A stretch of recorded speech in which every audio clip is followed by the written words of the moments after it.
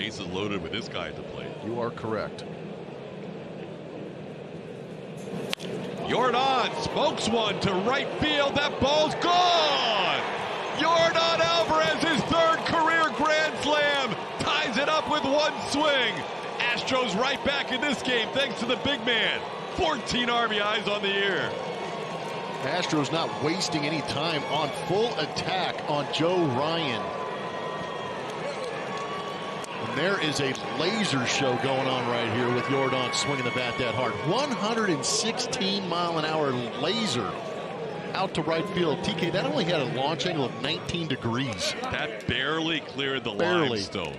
I think it went through the limestone and ricocheted off the railing in right field with that little balcony that hangs over the field. Woo! Happens quick, doesn't it?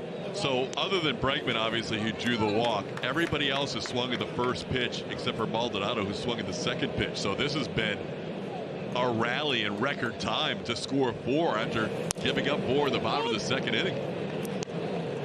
So Joe Ryan, who had been so good at the end of last season and his first start this year, becomes the first Minnesota Twins starter to give up more than 1 run in a start. Not in one swing, in one start. No other starter had allowed more than 1 run for the Twins until Yordan scored 4 with his third career slam. They've all come on the road, by the way, all 3 of his grand slams. Now Abreu with a 2-2 count. Yordan Alvarez. I'm sure Christian Vasquez was trying to figure out something to limit the damage, and Yordan took care of that pitch and smoked it to right. Ryan comes back to strike out Abreu.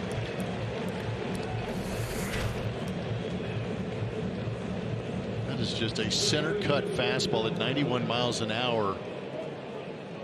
You're almost grateful that it hit the railing, the protective railing now out in front of the fans, because that is absolute immense power going through the zone with that swing.